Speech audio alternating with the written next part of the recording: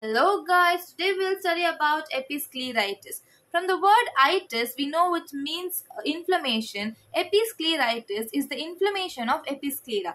It is a benign, recurrent inflammation of the episclera which involves the overlying tenons capsule but not underlying sclera.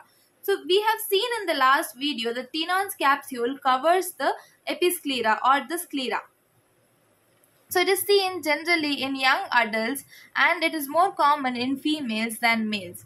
Now we'll see about the etiology of episcleritis. So it is either due to infections or any kind of allergy or any systemic diseases.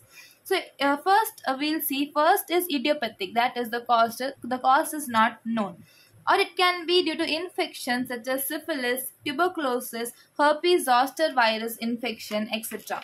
The next is hypersensitivity reactions or allergic reactions to endogenous tubercular or streptococcal toxins.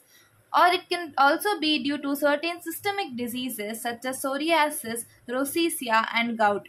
Now we'll see the pathology of episcleritis. So there is some pathology in the episclera. So there will be some localized lymphocytic infiltration of the episclera. So the lymphocytes will infiltrate the episclera and therefore there will be edema and congestion of the overlying structures such as tenons capsule and bulbar conjunctiva, which is lined in the anterior part of the sclera. Now we'll see the clinical features of episcleritis. So in this we'll look at symptoms and signs. So first we'll look at symptoms of episcleritis. So the most common symptom is redness of eye. So it comes under one of the differential diagnoses of redness of eye.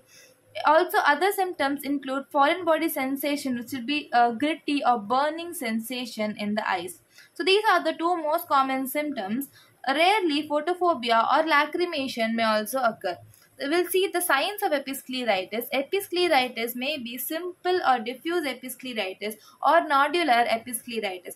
In simple or diffuse episcleritis, there will be diffuse inflammation of the episclera, due to which the episcleral vessels will become engorged and will be large and will run in radial directions. Due to this, the whole eye will appear as bright red or pink. So there will be diffuse redness of the eye, which will be bright in color in case of episcleritis.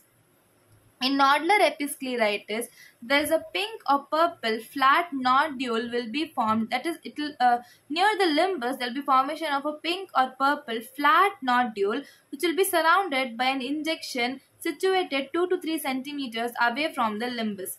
Nodule will be firm and tender. Tender means painful on touch, and it can be moved separately from the sclera and the conjunctiva. So if we try to move the nodule, it is mobile. It will be mobile from the sclera and the conjunctiva. Next, when we learn about scleritis, we'll come to know that the nodule in scleritis is generally immobile. Clinical course. It resolves spontaneously from 10 days to 3 weeks. Sometimes a fleeting type of disease may also be seen, which is known as episcleritis periodica.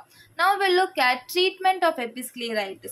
The treatment, since the episcleritis is mild, therefore it is inflammation. So the treatment will be related to the anti-inflammatory drugs, which includes topical non-steroid anti-inflammatory drugs or topical corticosteroids or systemic non-steroid anti-inflammatory drugs or cold compresses or topical artificial tears. In topical NSAIDs, the example is ketorolac. Topical corticosteroids will be fluorometholone. Systemic NSAIDs include flurbiprofen or indomethacin. Cold compress to provide symptomatic relief, and topical artificial tears 0.5% carboxymethyl cellulose. That's it about episcleritis. The most important part in episcleritis are the signs, which will be nodular and diffuse episcleritis. Thank you.